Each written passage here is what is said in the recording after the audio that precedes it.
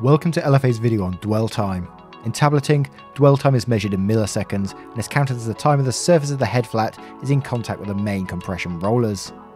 Dwell time directly contributes to a tablet's strength. To measure dwell time, we'll need to discuss turret velocity and turret pitch circle diameters, which we'll cover in another video. Dwell time is directly affected by these factors. The size of your head flat. As the compression roller comes into direct contact with your head flat, the size of it is important. Changing from B to D type tooling will extend your head flat and increase your dwell time, but can be costly and require modification to your tablet press itself. The shape of your tooling. Sometimes using shape tooling requires more compression and a higher dwell time. Speed. The speed of your tablet press will affect how fast your punches will pass through the compression rollers.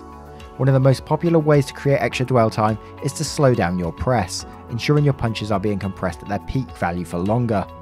A major downside to this is the cost of slower output.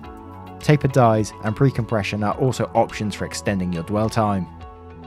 Often overlooked, dwell time will directly affect the quality of your tablet, so it's important to take into account that all granules have different properties, and some granules will require longer dwell time to create a stronger bond between them. Whilst in some formulations, dwell time doesn't need to be considered and are not dwell sensitive. Every formulation will be and will act differently under compression forces, as they contain elastic properties, so may require a longer dwell time to force the particles to bond. To calculate the dwell time, please see the formulation on the screen.